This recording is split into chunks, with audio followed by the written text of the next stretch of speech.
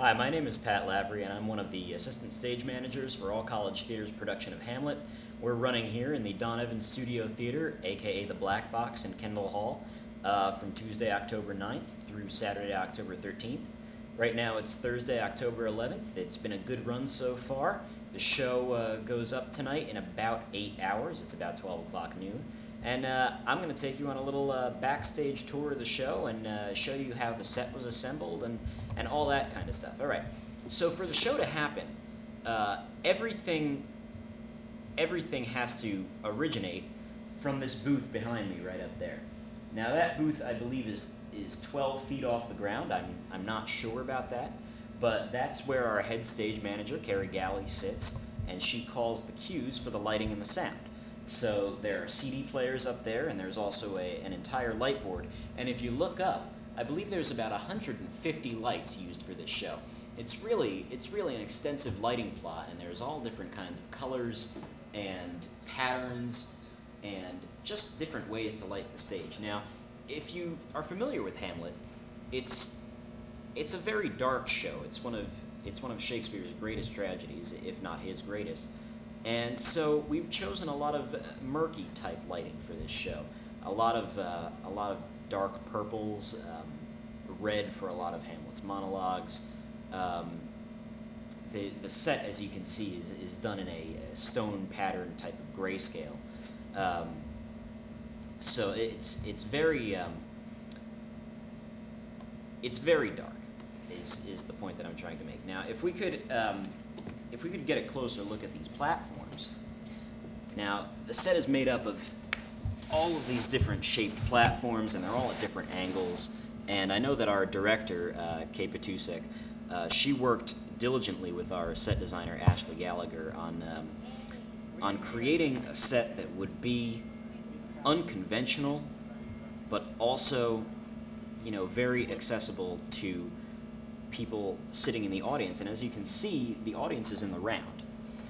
There's seating. Now, what the round means is there is seating on all four sides. This is the first one that I've done personally in the round, and it's worked pretty well so far, I think. Anyway, so this platform that I have my foot on right now, for instance, is made out of wood, and it's covered in a cloth material called muslin.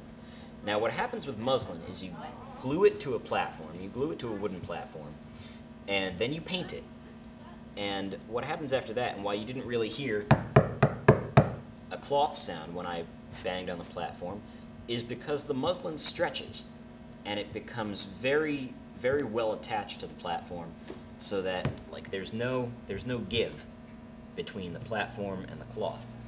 And the platforms were painted a shade of gray. They were then sponged down and then spattered over, all with different shades of colors. Let's walk around a little bit. Now, as you can see, we've got some columns here and a bench. We also have a plank, which is used several times in the first act. We take it down before the end of the second act because this spot down here becomes Ophelia's grave. And as you can see, we've got all this black masking up around the audience to disguise the actor entrances. This right here is what's called a scrim, and I'm going to explain a little bit more about a scrim to you in a second. Right there we've got the Seal of Denmark, and this is our basic set. It's constructed of platforms that are 6 inches pretty much, one up from the other. The one that I'm standing on right now is 6 inches off the ground. We've got 12, 18, 24, 30, 36, and the highest one is 42. I believe the one back there, which is where the king and queen sit, is a 48-inch platform. Although it might be 42, I'm not sure. But it's going to be dark for a second, but why don't we head around backstage, and I'll show you. Now, watch your step here, because right here we have the stretcher that we use for Ophelia's funeral. And 4 actors actually carry her out on stage. Now let's proceed back here. Here are some stage manager lights, not on right now, but if they were, and let me try to see if I can find the switch in the dark. See, they have this nice blue light that's just light enough for the actors and the stage managers to walk through, but not light enough to bleed through the curtain or kind of diffuse onto that area back there where the audience can see it. And there's different stage manager lights lined up throughout this walkway. Okay? Right back here, we have the prop table, one of the 2 prop tables in the show, and this holds cups and baskets and books and pouches and recorders and whatever else you want. There are also props stored under the prop table, and of course, please do not handle the props if they're not one of yours. We also have a diagram of what's on each prop table and what's under each prop table, so that everybody knows at the end of the night where their stuff goes back. Okay? So, I'm going to take you around here.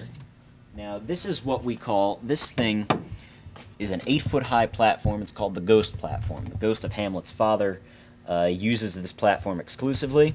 He appears both under the platform, which, if I open up here, see, this is the scrim that I showed you before. And what happens with a scrim is when it is front lit, which means when lights are shining on it, there's no light coming through, and you can't see anything behind it. When it's backlit, and you see here are 2 lights with green gels in them back here. When it's backlit, you can see everything behind it. And that's what happens with the ghost. He comes in through here, they light up the lights, he's got marks where to stand, and you can see him through the scrim where you couldn't previously see him before. We also have the ghost appearing on top of the 8-foot platform. And of course the scrim goes all the way up to the ceiling. So again, we have marks for him and a microphone there for him. And we backlight the thing, and you can see him through the scrim, but you couldn't see him get up there because lights weren't on yet. Okay. Go down. This is a steep staircase right here. This is another actor walkway. Now we're passing behind the section of the audience where the Seal of Denmark was, where I showed you before. Let's see. Down here we have what's called a page mic, and one of the assistant stage managers will use this page mic to page down to the actors downstairs in the green room and in the makeup room to say, for instance, 10 minutes until places, 5 minutes until curtain, 10-minute intermission, you know, pretty much make any announcements exclusively to the cast that they want to make.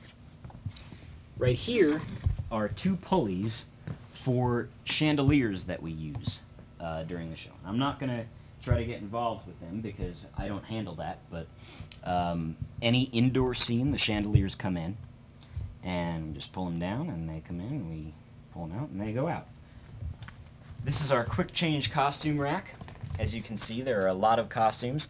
There are a lot of actors in the show playing more than one character, and there are a lot of actors in the show wearing more than one costume as the same character. So we need to have this up here rather than downstairs in the basement, just so that they can change their costumes as quickly and efficiently as possible. This is what we've deemed as the sword table. Now, if you don't know about Hamlet, there is a sword fight at the end of the show. Also, in this particular production, we have, I believe, close to 15 different characters carrying a prop sword at one point or another.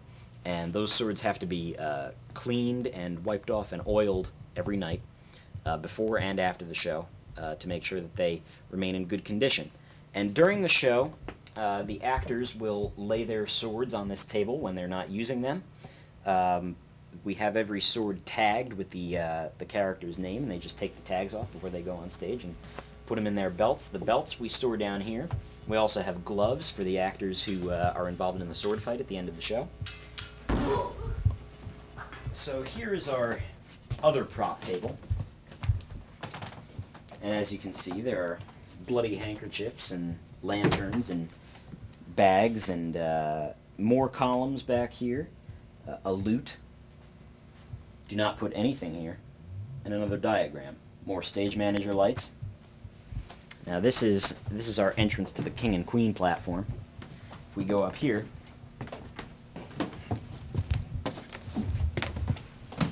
the king and queen enter through here, and now you have a nice top view of the set. I was sitting down there when we started. Now I'm up here. Seals are over there. Exits over there. Seating on all four sides. And that's Hamlet. So I hope if you came to see the show that you enjoyed it. And that completes our tour.